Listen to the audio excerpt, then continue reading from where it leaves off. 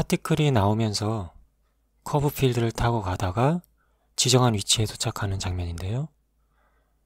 이것을 만들기 위해 사용한 키드 파티클에 대해서 알아보겠습니다. 먼저 파티클의 기본 옵션에 대해서 알아보겠습니다.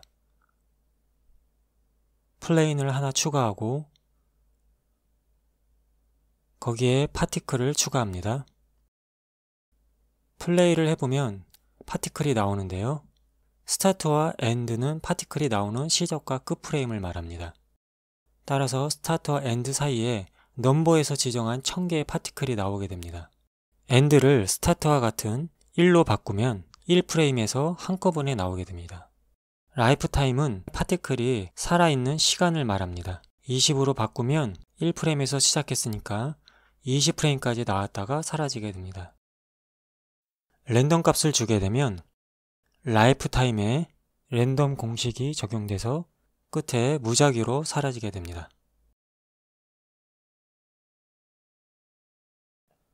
큐브를 하나 추가하고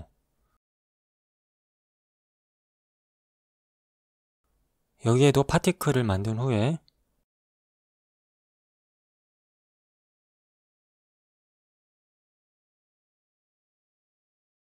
알아보기 쉽게 플레인 파티클 세팅의 이름을 바꾸겠습니다. 큐브의 파티클을 플레인 세팅으로 바꾸면 같이 사용하게 되는데요. 플레인의 랜덤 값을 바꾸면 큐브에도 같이 바뀌게 됩니다. 세팅 목록에 2라는 숫자가 보이는데요. 함께 쓰고 있는 개수가 표시됩니다. 그걸 누르면 싱글 유저로 새로 만들어져서 따로 세팅을 줄 수 있게 됩니다. 키드 파티클은 다른 파티클을 따라서 움직이게 할 수 있는 기능이 있는데요. 그래서 2개 이상의 파티클이 필요합니다. 먼저 큐브와 스피어에 파티클을 추가하고요. 엔드를 1로 바꾸고 볼륨 그리고 노말을 0으로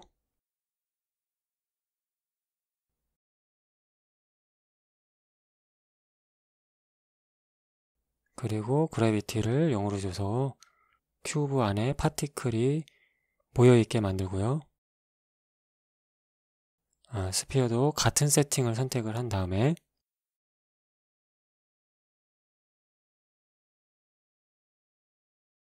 큐브를 싱글 유저로 만들고 큐브의 파티클을 키드 파티클로 만들어서 키를 추가합니다. 2개를 추가하고 두 번째 키를 목록이나 스포이드를 이용해서 스피어를 선택합니다. 따로 선택을 안 해준 첫 번째 키는 기본으로 자기 자신의 파티클이 지정되고요. 그래서 키드 파티클이 첫 번째 키로 준 파티클에서 다음 키의 파티클로 이동을 하게 됩니다. 스피어 파티클에 그래비티를 다시 1로 주면은 스피어의 파티클이 떨어지는 대로 큐브의 파티클이 따라가는 것을 보실 수 있습니다.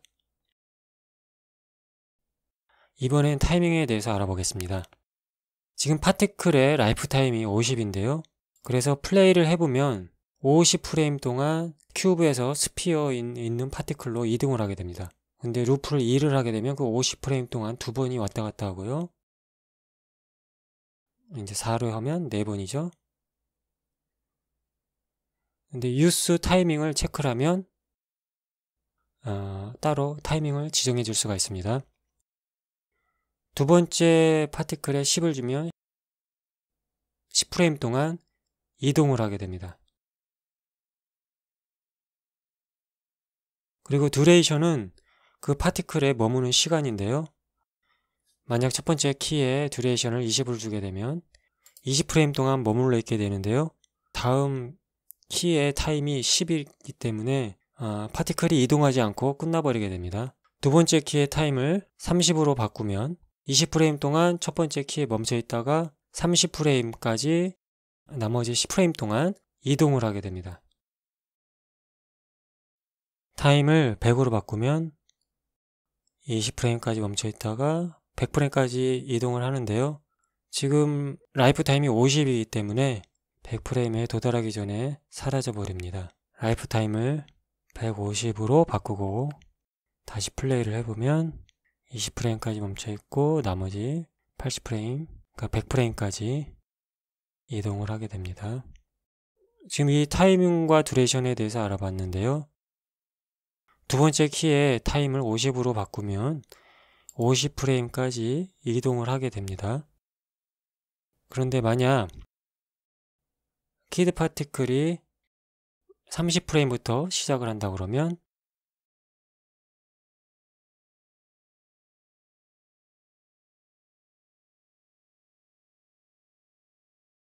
30프레임에서 만들어져서 첫 번째 키에 20프레임 동안 머물러 있다가 다음 키의 타임이 50프레임이기 때문에 50에서 20을 뺀 나머지 30프레임 동안 이동을 하게 됩니다.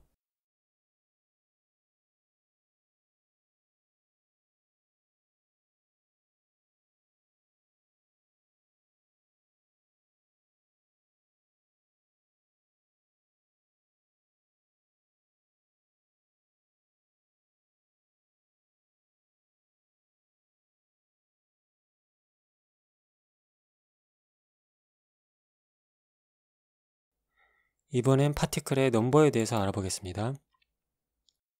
우선 개수를 10으로 바꾸고 플레이를 해보면 이렇게 10개의 파티클이 이동을 하게 되는데요. 우선 스피어가 파티클이 안 보이기 때문에 플랜으로 바꾸고요. 파티클을 추가해서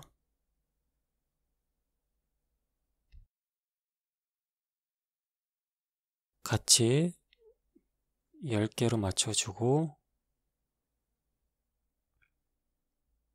파티클의 키도 다시 설정을 해줍니다.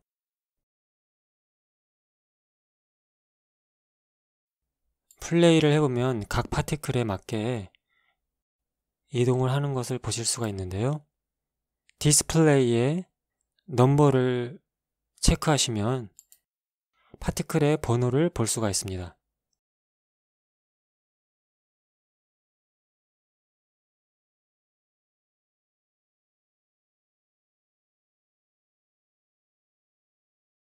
그 번호를 따라서 파티클이 이동을 하는 것을 확인할 수가 있습니다.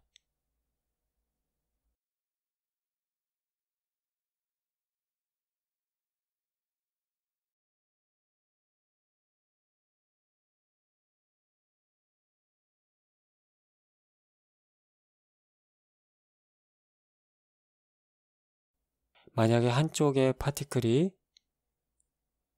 더 많게 되면은 다시 순환을 하면서 각 파티클에 맞춰서 이동을 하게 됩니다.